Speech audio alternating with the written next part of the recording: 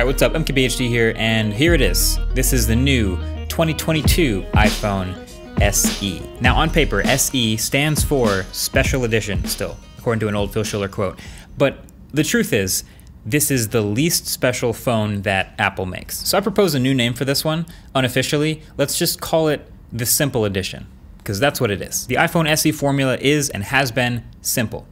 New chip, old body, low price. So the ingredients this year are the A15 Bionic, same chip that's in the iPhone 13s, in the body of an iPhone 8, again, with its old design and home button and everything, and $429 price tag. Now, last generation, this formula, I said it was a hit, right? But now it's 2 years later and competition's sort of catching up a little bit more. It's not as obvious of a huge winner as it's been in the past, especially because the price did go up a little bit, but in a world of the budget phone with the high refresh rate display versus the budget phone with the big battery, or the budget phone with a stylus, or the one with quad cameras. This one has got something all the rest of them don't have, which is it's the budget phone that's an iPhone. Here's my take though. This is, and always has been, a very unbalanced phone. Like, this has got parts that would humiliate other $400 phones, but then other parts that are starting to fall behind those phones. Like, putting an A15 Bionic in the iPhone SE means that this $400 phone has a more powerful chip than the $1,300 Galaxy S22 Ultra. Basically, it has the most powerful chip in any phone right now, alongside the flagship iPhone 13 and 13 Pro. That is clearly more power than the typical iPhone SE buyer is gonna need, and it flies through iOS on a 720p display with no hiccups. That's no surprise. It feels like putting way too much engine in a tiny car. But the reason for doing this is the same as it always has been, which is it's got headroom for days. This phone is gonna perform the same way it does today, as it does in 2 years, as it does in 4, 5, maybe 6 years. And that is a priority for an iPhone SE buyer, which is the longevity, the software updates. This is probably the longest lasting $400 phone, period. And then, of course, there's a bunch of other benefits to adding this newest chip. This phone has 5G now, not millimeter wave, but sub-6 5G, which is the most common kind and probably will be for a couple years. And then just better overall efficiency, although I'll get to this phone's battery life in a second. And it now also has the new image signal processor in the A15, so it can get a little more out of the exact same camera hardware. And by the way, there is 1 more gig of RAM in here than the last SE, so 4 gigs of RAM. It's basically an iPhone 13 as far as performance goes. But then let's talk about that camera on the back, right? Because that's the one other thing that is just, it's in a league of its own. It's miles ahead of other $400 phones. So it's just a single camera on the back, 12 megapixels. As far as I can tell, it's the exact same camera hardware again as the iPhone 8 and the last SE. And the fact is, it's just straight up the best single camera in this range. It's the most consistent, it's the best with color and noise management. It doesn't have as much natural background blur as the others with bigger sensors, but it also doesn't have as much fringing. And then the A15 Bionic is giving you deep fusion in medium dim lighting and smart HDR4 in high dynamic range situations. You have the new photographic styles feature that builds the different looks straight into the image processing pipeline. So basically, if you thought the iPhone 8 photos were good, this will also be good. Now, you know, when I'm shooting with it, yeah, I do miss not having an ultra-wide sometimes, and there are some instances where I really wish I could hit like a 2x button and just get a little bit of optical zoom going. But at the same time, I have to remember, almost nobody getting this phone will have ever experienced that stuff in the past, so they won't really know what they're missing. Oh, also, this is the best video camera in any $400 phone, hands down. It bumps up to 4K 60 this time, great autofocus, all the same great color and stuff I was talking about. The one thing that's missing from this camera still, night mode.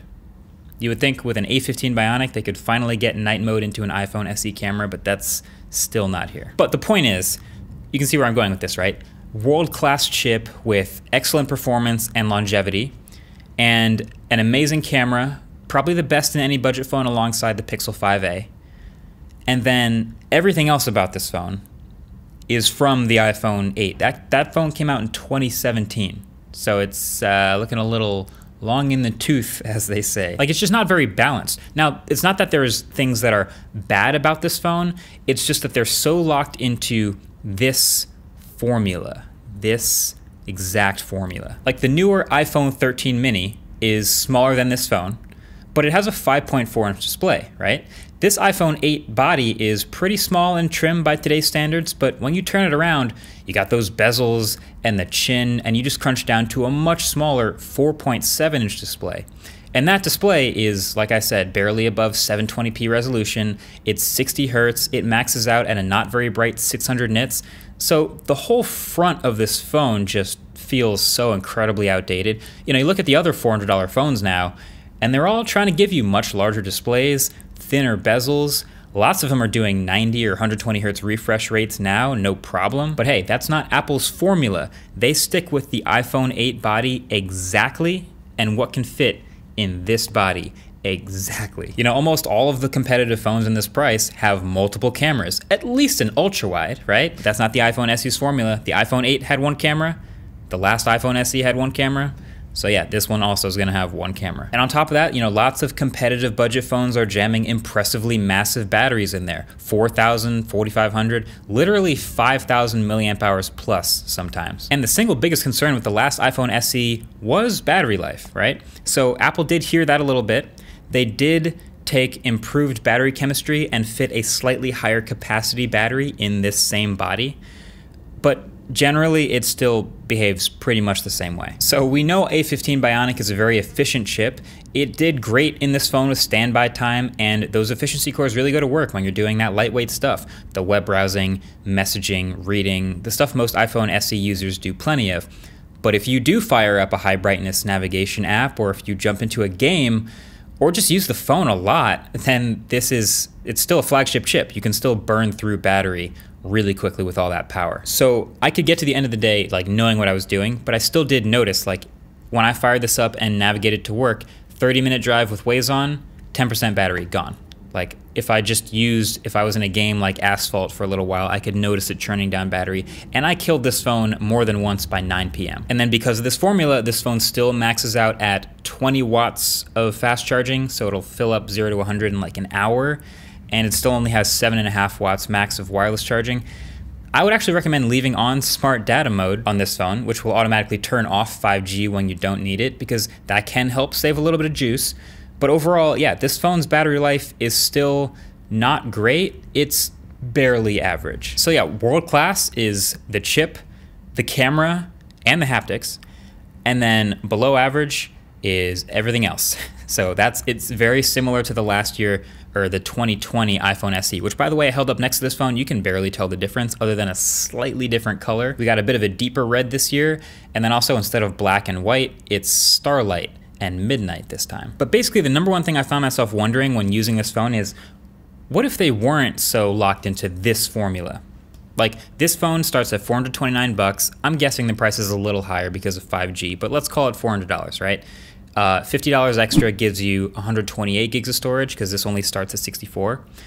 And we know that they can make a phone this cheap because they're using this exact same body that they have been able to mass produce for so long that the price has gone down. But if they wanted to change something about it, like adding a camera hole or changing something about it, that would mean new research, new tooling, new manufacturing processes spinning up, and that would bump up the price. But by how much? Because I kind of still want to see it. Like, I would argue that a crappy 120 Hz display, which you see in all kinds of other budget phones, would make this iPhone feel faster for the life of the phone.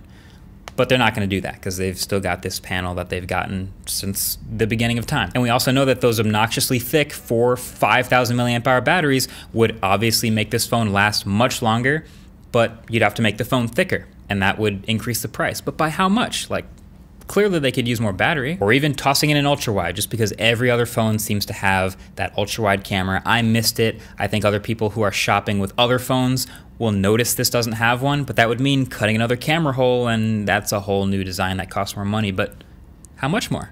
Maybe you can still do it. But really, I'm just gonna have to wonder that forever, because this seems to be the only way Apple knows how to make a cheaper phone. It's boring, it's predictable, but it's simple, and you know exactly what you're getting and not getting, because basically it's happened before. Now, all that being said, this is still actually a very easy iPhone to recommend because it's the cheapest new iPhone, and it's going to get the software updates for the longest time. The natural considerations that kept coming up, we talked about this at the studio, is what about iPhone 11, right?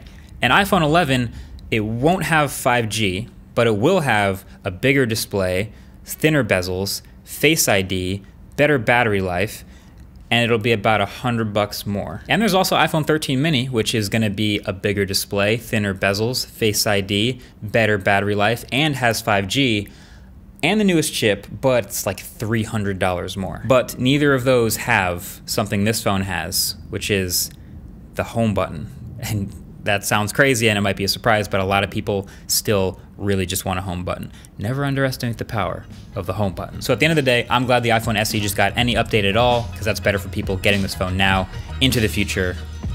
Old dog, new trick. Thanks for watching. Catch you guys in the next one. Peace.